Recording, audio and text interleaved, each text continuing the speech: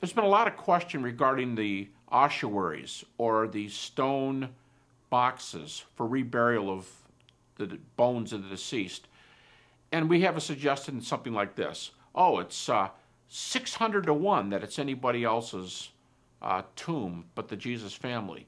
And yet we hear in the same discussion that there are more than 1,000 men in Jerusalem during the time of the ossuaries.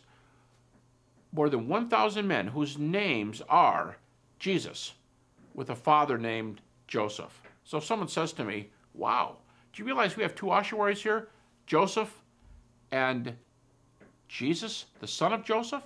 I feel like saying, which of the 1,000 do you think we're talking about? And let's keep in mind, Jesus isn't from Jerusalem. If you want to throw in people from Nazareth and Capernaum and other cities, that number's going to go up. To me, that's some of the reasons why scholars are very upset with the so-called Talpiot thesis.